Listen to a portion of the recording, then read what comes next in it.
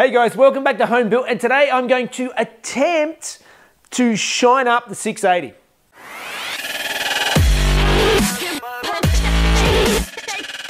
So for those of you who possibly didn't follow me closely when I painted this car, the particular paint has so many layers to it that basically I have a lot of orange peel. A lot of that is due to the fact that it is it's a 3-layer paint. It's a multi-layer paint. So after the car was all primered, the first thing I did is I painted I think it was about 4 coats of the base color, which is a metallic blue.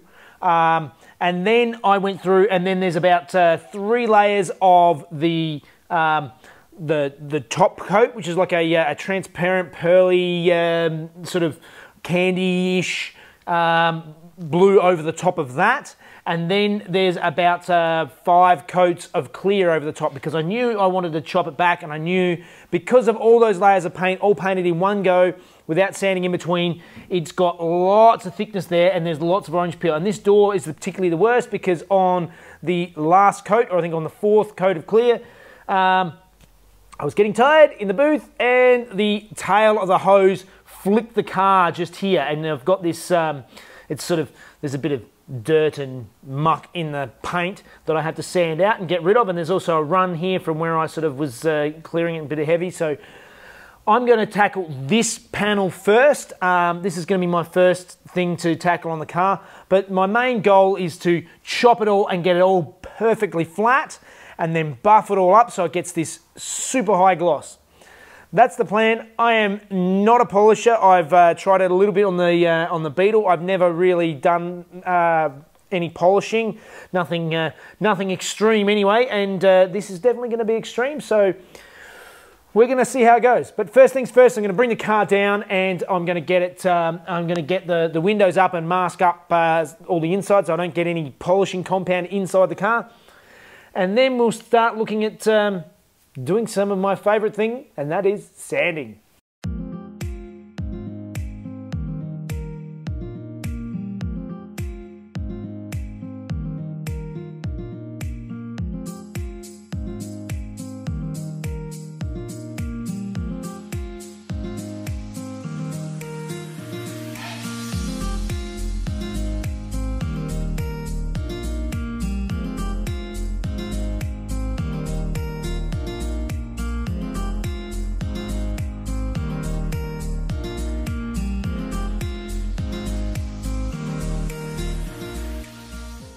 So I'm going to go through now and just cut out this run, and those of you who haven't seen it before, I'm going to use my normal method of taking a razor blade, just a little bit of tape on either corner just so that the corners don't dig in, and just start scraping it over the top, and we'll wear that down, and then I'll get in and start sanding the whole thing back with 1000 grit, being super careful of all of the edges, all of these raised bits. All of the edges, they will rub through really, really easily, so I'm going to avoid them and just concentrate on the center areas, and I'll probably just go through and just lightly hand sand those later. But first things first, let's chop this out, and then we'll get into sanding.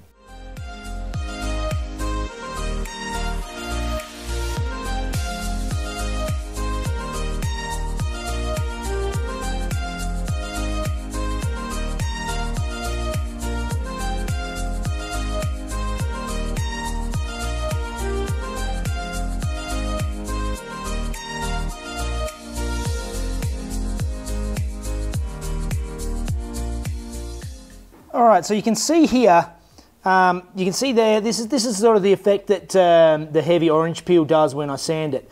And this is more what I'm going for. So I want this nice, perfectly smooth, flat area. Any of these dark spots mean that they're low spots. So you can see that there was a little bit of dust or something that was there. So that's got a little halo around it, whereas the low around. And I just want to sand it down until I get this whole thing perfectly flat and smooth, so then when I buff it, it will come up as a perfectly flat, smooth, glossy area. So I'm just going to work my way around now. This door is obviously the worst because of the fact that I flicked the door with that that hose. I need to sand all that part out, and I also didn't do the 5th coat of clear over this. This has only got 4 coats on this area because I didn't want to clear over the dirt and stuff that's here. So I'm just going to keep sanding down. You can still see there's a little bit of sand and dust and stuff in there. So I'm going to keep sanding and just get that stuff out, and hopefully it doesn't go too deep.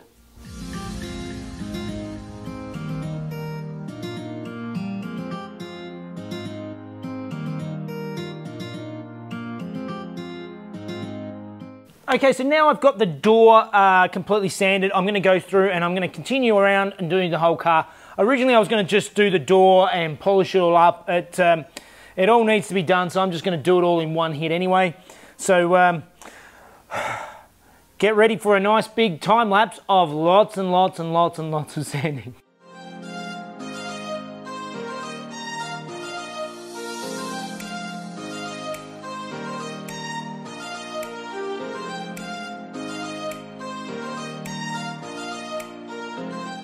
So I've gone through now and I've sanded back to 1000 grit, just over half the car. I've done everything around to the rear quarter on the far side. I've still got the door and sort of this front guard and this half of the bonnet to do. But my compressor's having a rough time. It's a fair bit of non-stop work for the compressor, so I'm going to give it a break now, and I'm going to start going over the whole thing with 2000 grit sandpaper. So the basic method of polishing is you're just getting finer and finer and finer until you get this nice gloss. So the 2000 grit should be reasonably quick because it's just getting rid of the 1000 grit scratches, which are very fine anyway. So I'm going to go over everything now with 2000, and then hopefully I can finish off doing the rest of the sanding on the other side after the compressors have had a bit of a rest. My old compressor finally gave up the ghost. It's done me well for a long time, but yeah, it gave in the end, so I had to switch over to the hand orbital sander. Not normally what I'd use on the car, but beggars can't be choosers when it starts getting down to the end of the job. So this is all done now in the 1000 grit, so now it's time to get out the wet and dry and start hand sanding that 2000 grit, and then at least I will have the entire car done in 2000. Hopefully I can start polishing. I really just sanding all day. That has been a full day so far on just sanding the whole thing back, but it's looking really good. It's now, I've done the whole thing in 1000 and then gone over the whole thing again with the 2000. So that means I'm finally ready to give it a quick clean and a polish. I'm going to do that in the morning. Thankfully, I started this a bit earlier and I've got an extra day up my sleeve for this episode, so I'm going to get into it tomorrow and start polishing. And it's a new day and we're back into it. So first thing I'm going to do is I'm going to go through and just give the car a bit of a wash down, make sure it's all, get rid of all the sludge and stuff. And then let's start having a look at what polishing compounds and stuff I'm going to actually try and use.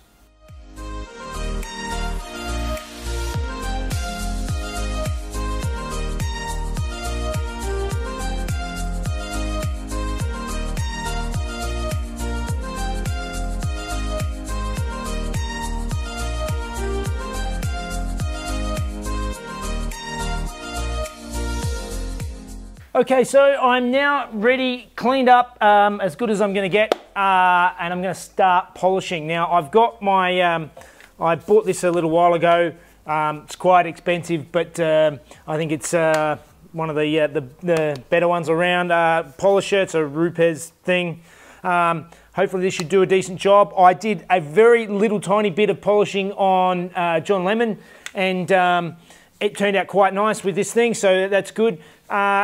As far as polishing stuff goes, I'm using 4CR stuff today, and basically there's sort of, I'm going to work my way up. So this stuff here is for sort of getting out 2000 grit scratches. This is sort of the coarser cutting compound. Then this is this one here is a sort of a high gloss compound, and then this one, the last one, is like the anti-hologram, like the sort of super fine stuff. And starting with a sort of a coarse, a sort of a harder foam pad to start with, working through softer and then softer again. The softer stuff is to get that really, really super high gloss. Shush! The softer stuff is to get that super high gloss. I'm hoping that's what's going to happen, because I am definitely never polished a full car like this before, so I'm a complete beginner.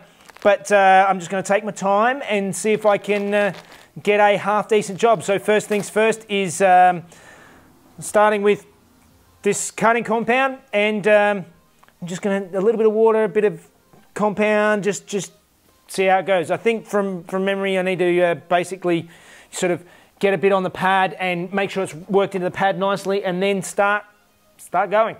See what happens.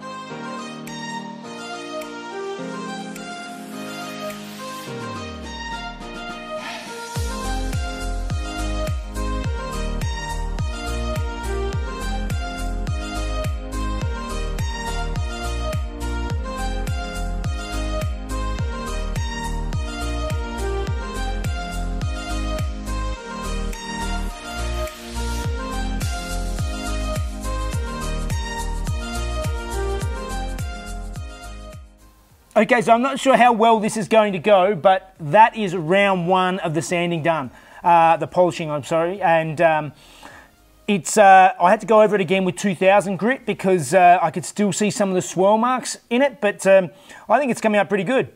And that's only the first step, so we'll keep moving forward and see how we get with the rest of it, but that's looking pretty flat and smooth now. I'm liking it. All right, I've gone over the roof, and I've realised now that I'm going to have to go over the whole car again with 1500 grit and 2000 grit. I had the same issue on the roof as I had on the door, that when you got on the right angle, you could see the swirl marks from the 1000 grit random orbit. It's a slow, tedious process, but it's time to start 1500ing the car to try and get it all nice and perfectly flat, or as flat as I can get it anyway.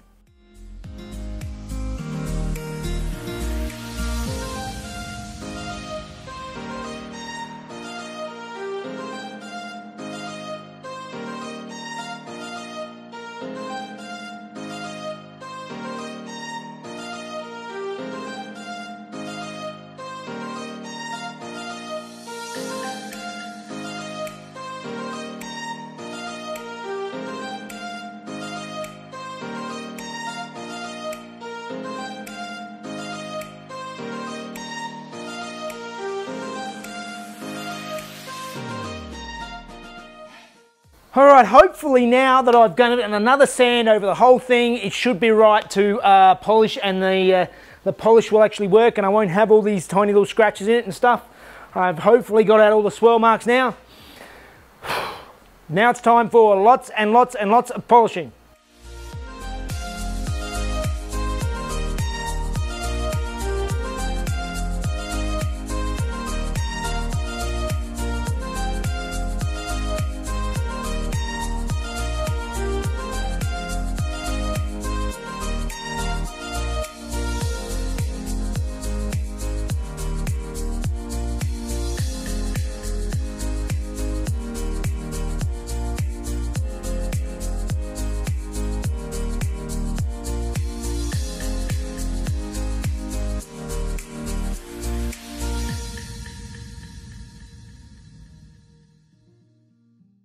So I spent a lot of time going backwards and forwards with round one, and I've just done the first level of round two. There's still the super high gloss section to go, and this is looking great. Like, so I've just done this half of the roof, and wow, it makes a big difference.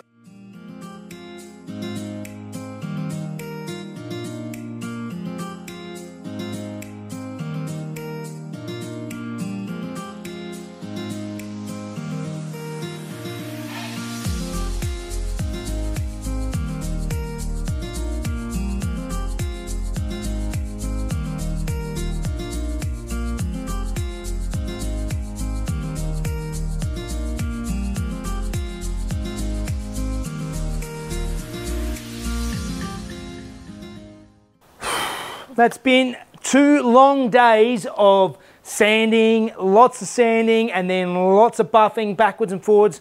I'm sort of trying to learn how to use the buff. So I found that the first doors I started with came up really good, and then as I went around the car, by the time I got to the other end, by the time I got all the way around, I wasn't getting the same level of gloss out of it. The pads get a lot of build-up of compound on there, and it's a real mix trying to get the right balance of compound and a bit of water, and you know, because obviously there's some on the pad, so I'm not using a whole heap after I go, and I had to go over bits several times.